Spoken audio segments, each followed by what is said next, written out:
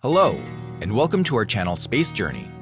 Today, we're going to talk about completion of SpaceX's Starship launch tower. We will, as always, cover many interesting news about it, so you should definitely watch until the end.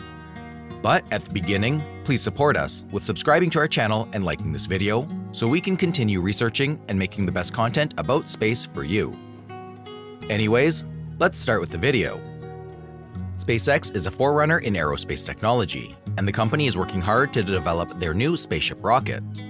They're developing a fully reusable rocket capable of returning people to the moon and allowing humanity to colonize Mars in several ways.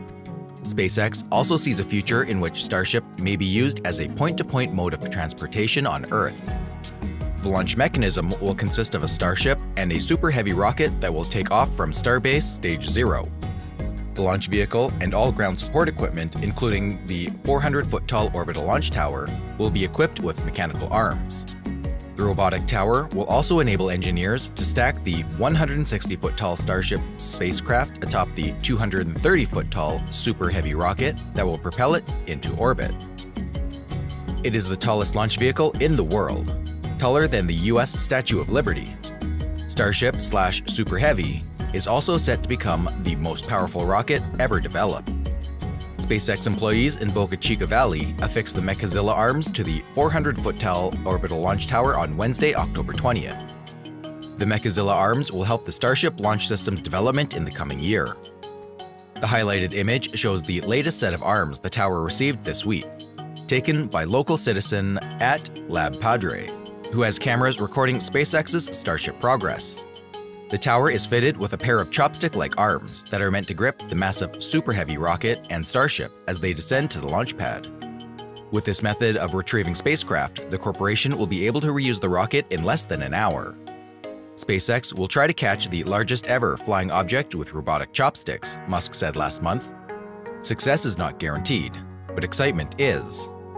SpaceX has yet to reveal an official rendering of how the rocket will be captured. SpaceX might catch the Starship and Super Heavy with Mechazilla, according to an astounding rendering by @ERCXSpace on Twitter. In response to the render animation, Musk stated that it is very similar to how the cars would be captured. Arms and boosters will move quicker. A QD, quick detach arm will keep the booster stable for the shipmate, Musk remarked in response to the video. Mechazilla will also catch the Starship. There are no landing legs, just like with the booster. Those are only required for the Moon and Mars until local infrastructure is established, he continued. This month, CEO Elon Musk outlined how the firm plans to use a giant arm dubbed Mechazilla to move its new Starship rocket into position. In the future, the arm will also help SpaceX catch the ship after landing. This might aid the company in meeting its most ambitious goals, such as launching the same Starship 3 times a day. As a result, it stands a good possibility of reaching its aim of establishing a metropolis on Mars by 2050. It's one of the most ambitious aspects of a mission that's already forging new ground in spaceflight. The Starship is a completely reusable rocket that can launch over 100 tons of cargo or 100 passengers into space at once. The ship will support all of SpaceX's existing missions, while also laying the path for more ambitious goals such as a moon base or a Mars metropolis. The underdeveloped vessel could become the tallest, 394 feet, and most powerful rocket, 16 million pounds of liftoff thrust, ever to fly. While it's already set to be an impressive visual sight, Mechazilla could make the scene look even more outstanding. Rocket launch towers are nothing new. According to NASA, the fixed service structure at Kennedy Space Center's Launch Pad 39A, which is utilized for rockets such as the SpaceX Falcon 9 and NASA's Space Shuttle, is 347 feet long from ground to top of the lightning pole. 3 swing arms provide access to a shuttle stationed on the pad. It's great for astronauts' emergency escapes. Some Musk fans have already developed cartoons depicting how they think it would operate, but SpaceX is planning something greater with the Mechazilla. Musk announced in December 2020 that the company plans to grab the Super Heavy rocket as it returned to Earth using the launch tower's arms. In January of 2021, Elon Musk announced SpaceX's latest plan to increase the number of flights they can mount by drastically reducing turnaround time. The key to this was a new launch tower that would catch first-stage boosters after they return to Earth. This would forego the need to install landing legs on future Super Heavy boosters and potentially future Starships returning to Earth.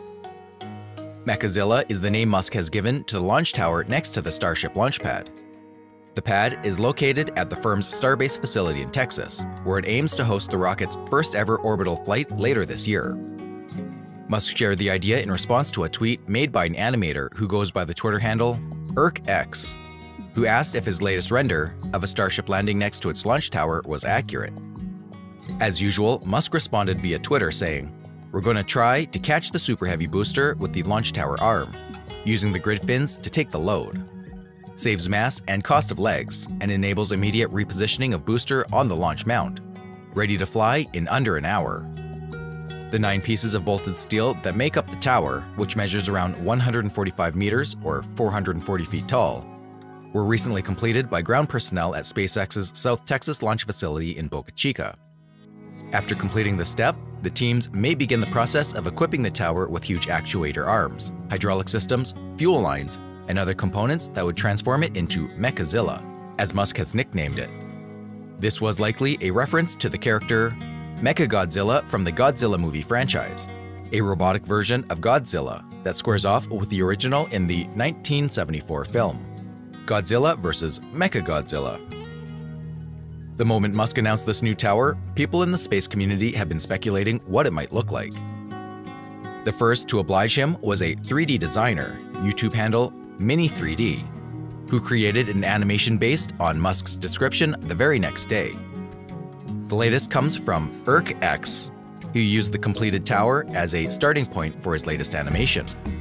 The animation is captioned, "Mechazilla, less than 1 hour turnaround," and shows a fully operational tower catching a spent Super Heavy booster, which just returned from deploying a Starship to orbit, and transferred it to launch stand. SpaceX has also been hard at work on the launch tower's 9th and final segment, which is thought to be the roof, over the past week or so. That 4-legged tower part has been equipped with an intriguing appendage, which was subsequently loaded with numerous large sheaves in the previous several days, i.e. pulleys. The arm carriage will most likely be pulled up and down the tower by a high-power pulley system, allowing it to grip, hoist, and capture Starships and Super Heavy boosters. As a result, Musk is predicting a turnaround time of less than an hour and has stated that future Starships will be retrievable using this and similar apparatuses. This later scenario is likely to occur if and when Starships begin taking passengers on point-to-point flights between major cities, a service that Musk has promised will be available once the Starship is cleared for commercial flights. However, SpaceX is poised to launch a fully stacked spaceship Super Heavy rocket into orbit for the first time this year. They do not intend to use the launch tower arm to capture the rocket during the initial flying attempt. According to a filing with the Federal Communications Commission, or FCC, the Starship orbital test flight will originate from Starbase, Texas.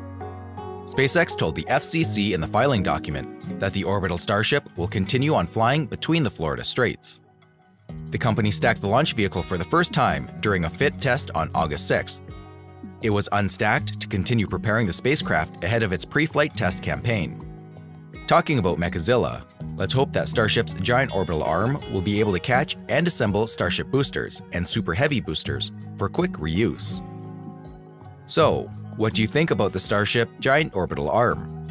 Will it be constructed to conduct its debut orbital test flight with a fully stacked Starship Super Heavy rocket this year or not? Tell us in the comments section below. And as always, thank you for watching this video. Don't forget to support us by subscribing and liking this video. We will do our best to make more videos for you, with fascinating and interesting happenings in our universe. But for now, that's it. See you soon.